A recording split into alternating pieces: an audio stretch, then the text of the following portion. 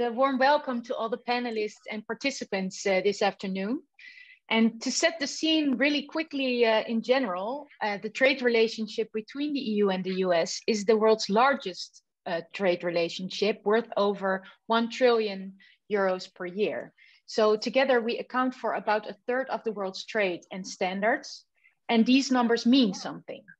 They underline the potential impact we can have when we work together, and not just on our own territories, but when done well, we can really leverage our impact also beyond the EU and the US. And we make natural allies thanks to our historic ties and shared values of human dignity, individual rights, and democratic principles. And additionally, we are facing the same global challenges, such as the current pandemic, climate change, and the digital transition of our societies. And finally, we increasingly face the challenges of rival systems of digital governments. And this context makes collaboration not just evident, but also really urgent. And the pandemic has brought us to a window of opportunity for renewed collaboration in the digital sphere.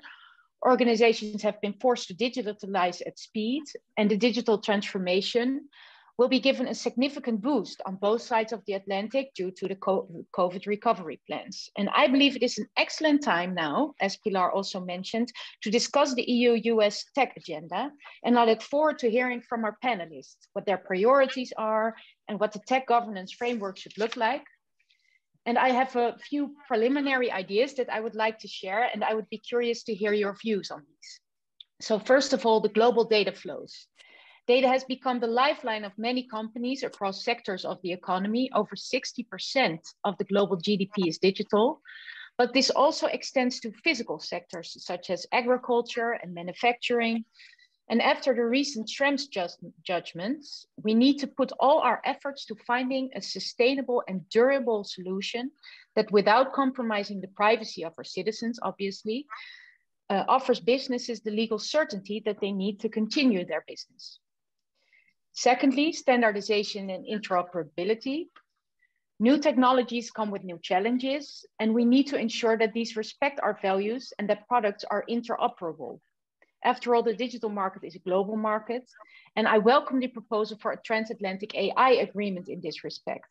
But I believe that the collaboration on standards should go further than just AI. Together we can drive and stir discussions in international and multilateral forums when it comes to these. Then on the tech governance, I welcome the idea of the Trade and Tech Council to institutionalize the dialogue of both blocs. We have discussed this many times in INTA already. And I have, for example, a great interest in competition and platform regulations, which Pilar also mentioned. The DSA and the DMA are pieces of legislation that are likely to have an impact overseas as well. And vice versa, US Congress is looking into issues too. And it would be really a missed opportunity to implement measures without any dialogue. And lastly, the WTO. Our digital transition can only succeed if we keep a global perspective. And as I mentioned, we need cooperation with our strategic partners, the US, but we also have to look at setting the rules at the multilateral level. And when we look at the WTO, it should not only become ready for the green, but also the digital transition. And the recent trade policy review is calling for the conclusion of an ambitious and comprehensive WTO agreement on digital trade, including on data flows. And we indeed must play a central role in creating these rules for digital trade, but we should also encourage with like-minded partners in order to be able to show leadership on an international stage when negotiating these rules, and making sure that the WTO is fit for the digital age and that it suits our interests and values. So having said that, I will keep it at that, and I'm really looking forward to what the panelists have to say. So thank you very much.